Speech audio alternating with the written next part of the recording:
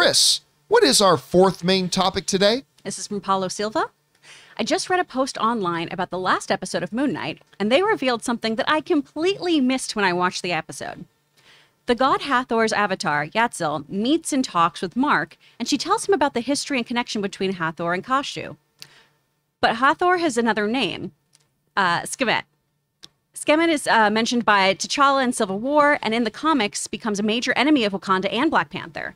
Do you think Marvel just gave us a hint as a future Black Panther villain? All right, thanks a lot for sending that in. And I'm so glad you did, Paulo, because here's the thing. We just did Captain America Civil War for our most recent movie club. By the way, if you guys not watching movie club, go join in. We already got, I think, 8 episodes up, I think. John? Yes? What's our next movie? Our next set of movies for Movie Club, we are doing the Lord of the Rings trilogy 3 weeks in a row for that. So guys, make sure you tune in for that. But yeah, so we just did Civil War. And I'm watching it again, and a line really stood out to me. The line was, as after T'Challa's father dies and Black Widow is there trying to console him, says sorry for it. He says, in Wakanda, we believe the death is a stepping off point where Bast and Sekhmet let you run in open fields, right? Something like that. I remember, who is Sekhmet? I don't remember hearing that name before. So then I came across this article in Screen Rant that actually discussed this a little bit. And I'm like, oh my goodness, what could be at hand here? This comes to us from the folks over at the Screen Rant. Wrote the following.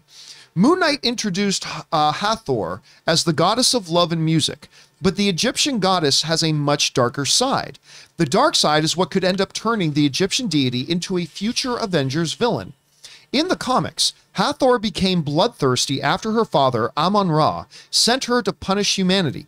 Her hunger for death transformed her into Sekhmet, and she later became known as the Lion Goddess, in a way sharing similarities with Thor Ragnarok villain Hela. Sekhmet eventually became an enemy of Wakanda and, more specifically, an enemy of Black Panther. In the comics, she even kidnapped Black Panther to attack the Avengers at one point. Thus, it's possible that Hathor/Sekhmet could turn out to be a bigger Avengers threat in the future. I had never heard of this.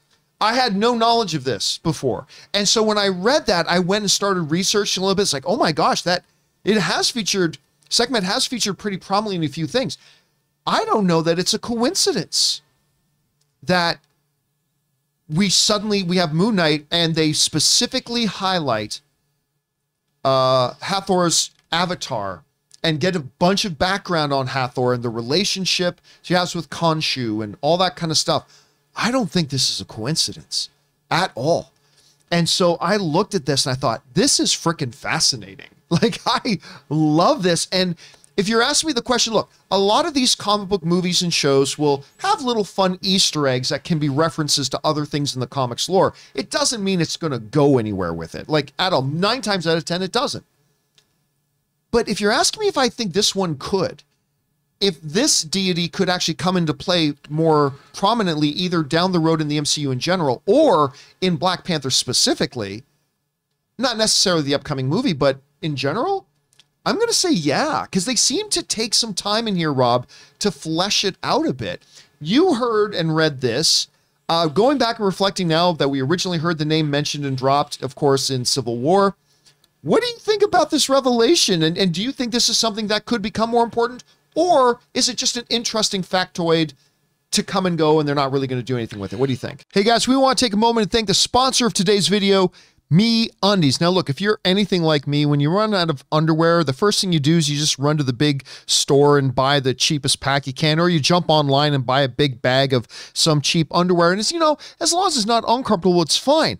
And that's the way life was for me. Until I got my first package of MeUndies and I put on that first pair I got and I was like, this is how good things can be when you got underwear that's not just not comfortable, but actual comfortable underwear. And that's what MeUndies delivers, and I will never go back. The MeUndies membership is literally designed to make your life easier with free shipping and returns on every order, saving on virtually everything they make, exclusive sales, and early access to their newest stuff. There's kind of no reason not to join. New prints drop monthly, so there's always something new to see, but you can always skip delivery for the month or even cancel anytime, no questions asked. And guys, right now MeUndies has a great offer for my audience. For any first-time purchasers, you get 15% off. And for a limited time, if you sign up for their free-to-join MeUndies membership, you get 25% off your first membership item. So to get 25% off your first membership item or 15% off your first order and a 100% satisfaction guarantee, go to MeUndies.com/Campea. That's MeUndies.com/Campea. Oh, I think they're absolutely going to go do something with it because, Ancient Egypt plays a big role in the Marvel universe, at least the comic universe. I mean, you've got Kang, became a pharaoh, Ramatep, and then you have Apocalypse. Obviously, we saw Apocalypse in Age of Apocalypse, or in the X-Men Apocalypse movie, in Ancient Egypt. And now we have the Egyptian gods who are now the pantheon of Egyptian gods. And by the way, some of them in this show have already been turned to stone, not just Khonshu, but it's going to be interesting to see how all of this plays. They're clearly building this up for something. And as you pointed out, John, Egypt is, of course, in Africa, where Wakanda is.